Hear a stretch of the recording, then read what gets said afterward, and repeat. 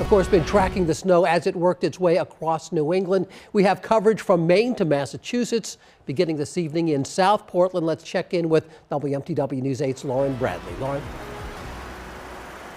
Well, Steve, right now it is still snowing here, but it actually feels like it's drizzling out here in South Portland.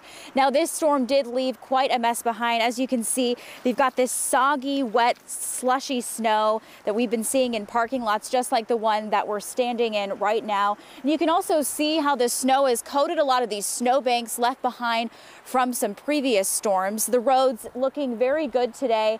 Many of them clear. Many people were out running errands, taking advantage of the latter half of their Saturday. But there are still some small pools of water to watch out for on the sides of many of those roads. This snow is quite heavy, which makes it pretty heavy to shovel. Now, the Portland Jetport got about 10.8 inches of snow today, putting their total at about 95 inches so far this year.